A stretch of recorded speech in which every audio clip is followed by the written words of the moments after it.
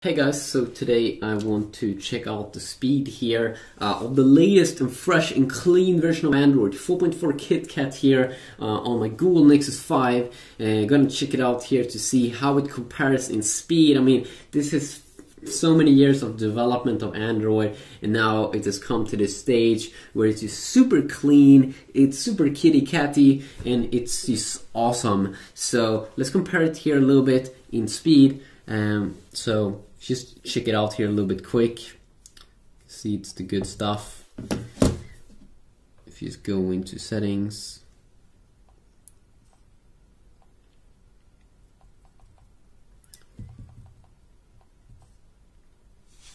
I memean, look at it, it's so amazing, so great, it's so Android KitKat, same as that candy bar. Yeah, that's the thing here. You can see it has even built-in buttons into like the display, and that's just amazing. You can see here with the 3310, it doesn't have that. It does have real buttons, and it takes up a lot of the area of the phone, but it's still a pretty awesome phone. I mean, it got some pretty insane speed. You can see here how quickly the screen is updating when you're going through here. It's pretty insane actually. So I want to check out the speed here, so let's just turn them off.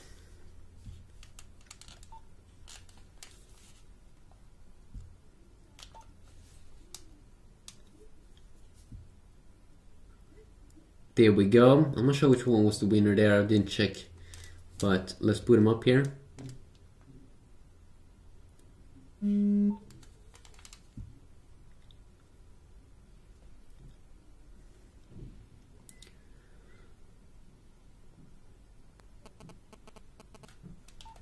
There we go, the 3310 is up and running.